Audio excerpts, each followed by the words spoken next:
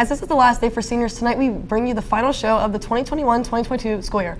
I'm a very voiceless Lexi Ochiltree, and joining me as a news anchor for the first time is Aiden Ziegler. Thanks, Lexi, and we've tried to do this whole season. Tonight, we're bringing you local and national stories, lighthearted and serious stories, and perhaps even some news you missed, so stay tuned and enjoy.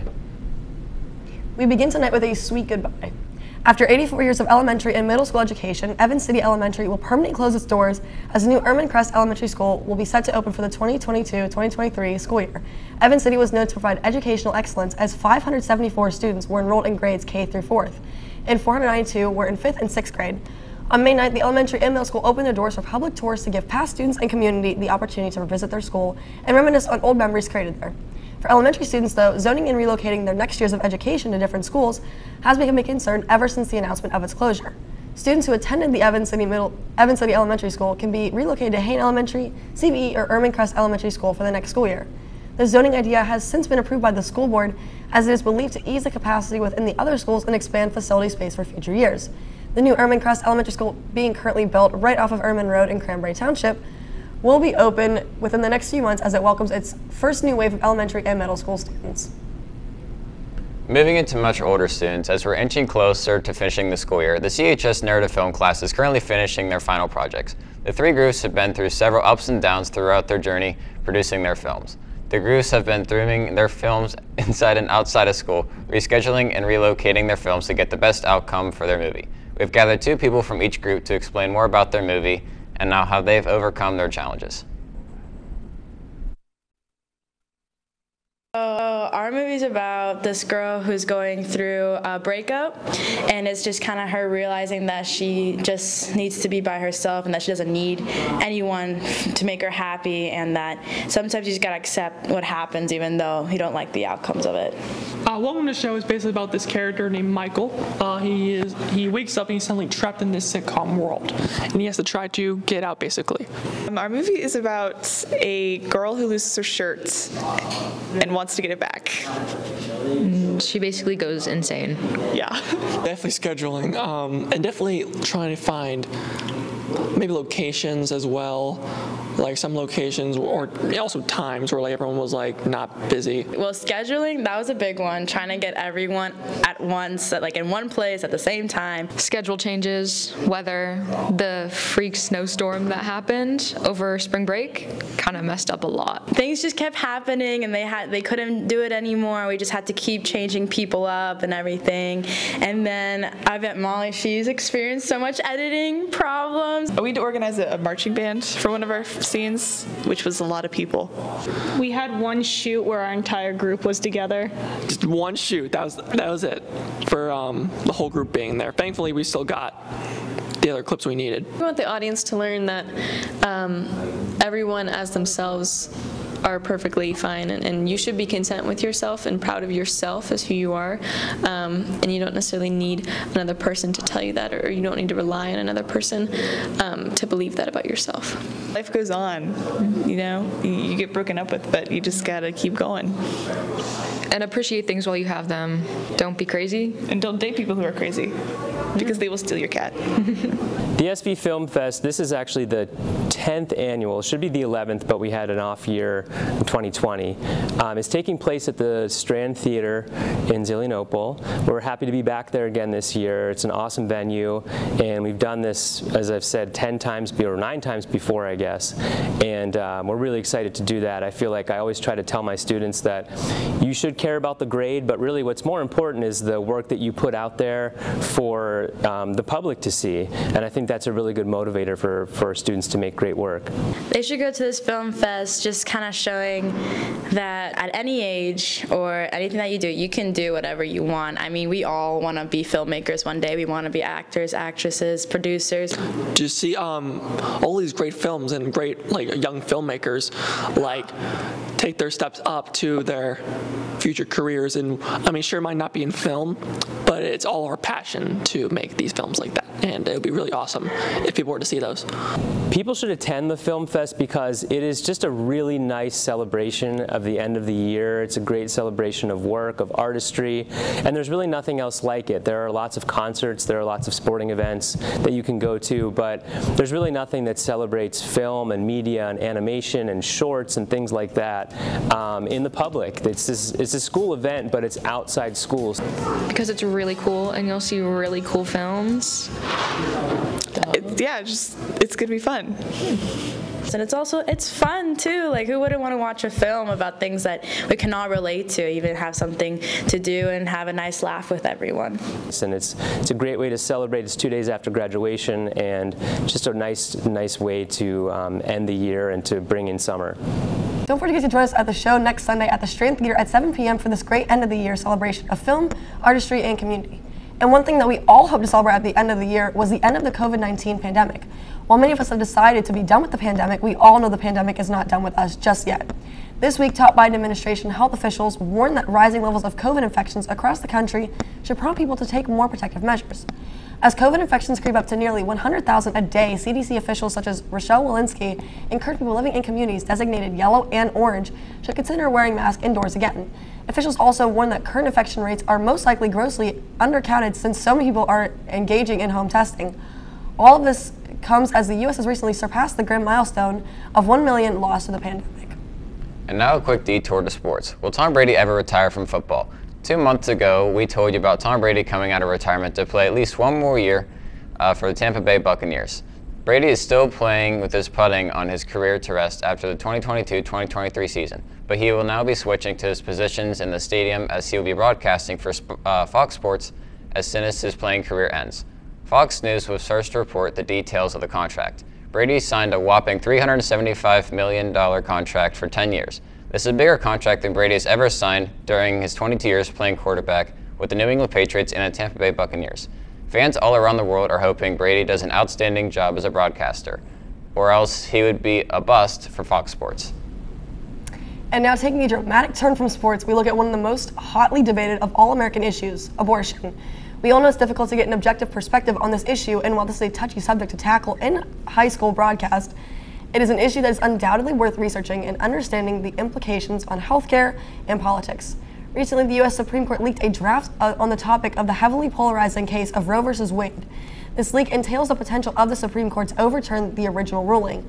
This leak has evoked strong emotions from both sides of the political spectrum as tens of thousands take to the streets to make their opinion known.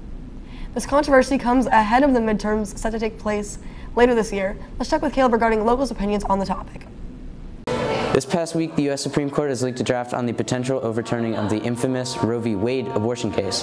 This leak reveals the Supreme Court's intentions to outright overturn the decision that was originally made back in 1973. The Supreme Court confirmed that the draft was genuine, however stated, quote, "It does not represent a decision by the court or the final position of the members of the issue of the case," end quote. What are the implications of this decision being potentially overturned? If this decision does get overturned, it would give individual states power to choose to what extent they wish to keep abortions. The potential for this court case getting overturned is very likely, and there is currently a conservative majority in the Supreme Court. The Supreme Court is poised to make a final decision on this matter in June, and I asked several students and teachers their opinion on the matter and what they had to say.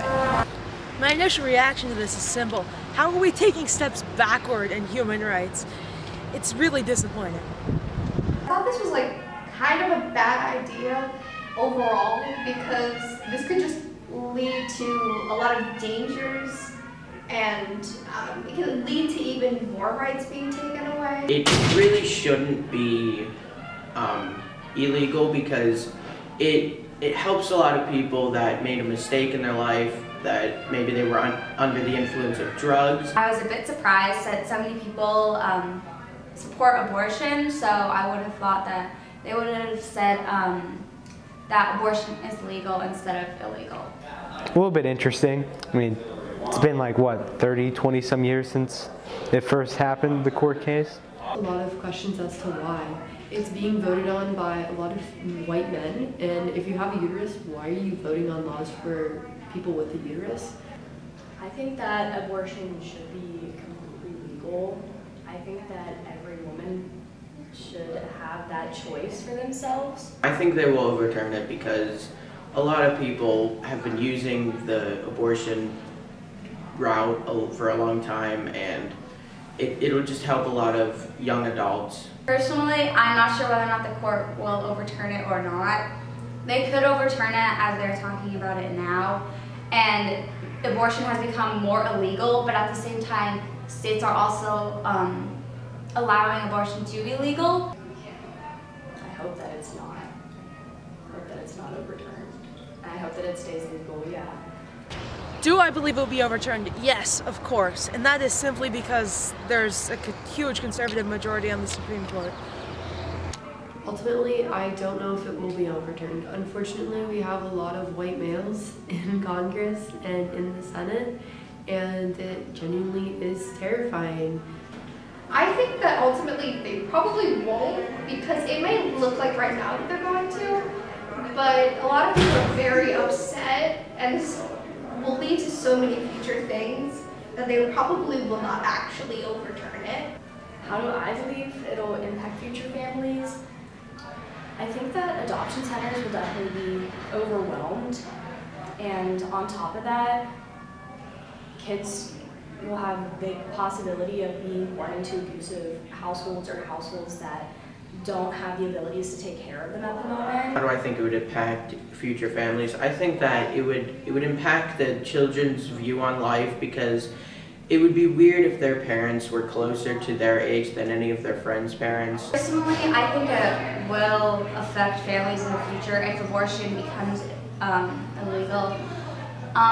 Babies will probably go up for adoption, and the children will become not less cared for, but the parents who really needed the abortion, they might not have the money to take care of the child. I do believe that this will have a major impact on families. I believe that there's going to be a lot of people who you see getting, under the radar abortions, a lot of people going to other countries for abortions. This will put a lot more kids into foster care, which can have a negative effect on them and the kids who are kept, and there will be a lot of trauma dealt with an unwanted child, so it probably will just have a lot of issues on the actual children. The final ruling of this case is expected in June. If the overturning were to go through, this would inevitably prompt a rush in some states to enact anti-abortion legislation, and a rift between pro and anti-abortion states. The only certainty in all of this, whatever the decision may be, is the further polarization of the media. Thank you for that, Caleb. Last, we will take a look at our video production peers along with Lexi and I, who will be graduating to continuing education in film and media fields next fall. While Seneca Valley video production students and the SVTV After School Club have had scores and talented artists and volunteers of all levels this year, we take a moment to recognize those who graduate next week. There are 10 seniors who have taken any upper level production classes or who have volunteered SVTV broadcast. And among those, 6 will be going to college to continue their film and video production or related fields. Let's hear from them. So my name is Aiden Ziegler. I'm going in for a communications degree at Penn State. So I'm Lexi Ogletree. I'm going to Point Park University to study cinema production and multimedia communication. I'm Lauren Priester, and I'm going to Hofstra University for film studies and production. My name is Owen Nichols, and I am going to Point Park University next year to study animation. My name is Malaysia. I'll be attending the University of Central Florida for film. My name is Emily Lopez. I'm going to Point Park University, and I'm majoring in cinema production. So what I want to do in college is that I would like to go into film and broadcast and television production. I hope to just really get internships and get more hands-on experience with more equipment. We'll learn how to produce more special effects within animation and learn different types of animation styles. I think I'm looking most forward to focusing on film and all the aspects of it, those being all of your classes rather than taking statistics classes and such. I think shows and movies would be cool. Music videos are also really cool. I'm looking forward to meeting so many new people and just being able to make my dreams come true. I've been dreaming to make movies since my sophomore year, and the fact that I'll be able to be working with Netflix or Hulu or HBO Max in 3 years' time, it just blows me away, and I'm just very excited to be a part of a set. I feel I want to do all aspects of communication. I like broadcast and I like making films, but I'm not too sure exactly which way I want to go yet. My dream job is to become an animator or a graphic designer. I love editing, so a dream job would be to edit, but I also love being on set. That's really, really fun, being in the production world of it, so I don't really know. We hope to keep you updated on the work of our fantastic soon-to-be graduates this future. Thank you to all who have watched our show over these past several months. It has been an honor bringing you news to your screens, and we hope you've enjoyed our show, and we hope that you spread the word for the future about the Seneca Scout and the class that produces it. CHS Broadcast News. Thank you so very much, and have a great summer. This is Aiden Ziegler, signing off. And this is Lexiography, signing off. Thank you so much. Swagalicious.